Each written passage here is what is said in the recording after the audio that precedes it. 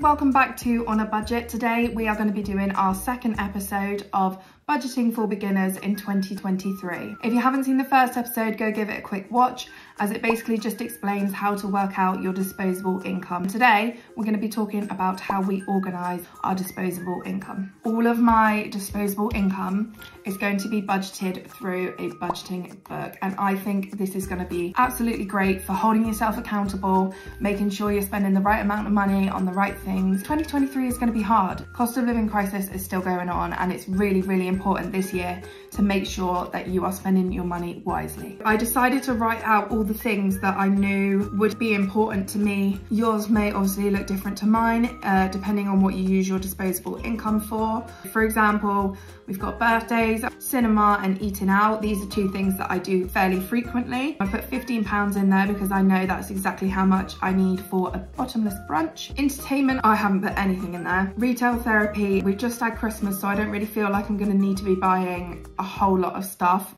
Holiday and travel, I've got a holiday coming up in May, which is a few months away, but I really want to put some money aside beforehand, because before you know it, it will be here and I'll have no spending money. So I got to the end and realised I had a little bit of money left over that I didn't really feel I needed to put in any of the pockets. So I put in a new savings pocket and I just put the extra money in there. And then that's also really handy, because if you've got any money left over at the end of the month, maybe that you didn't end up spending and you thought you would, you can just pop it in the savings at the back and you will build up your savings. So this is how I'm going to be tracking my money in 2023. Let me know what you think. Is this something that you would consider, or are you not a fan of cash? You want to stick to doing everything on card? What do you think? Let us know down in the comments, and make sure you're following us for more On a Budget content.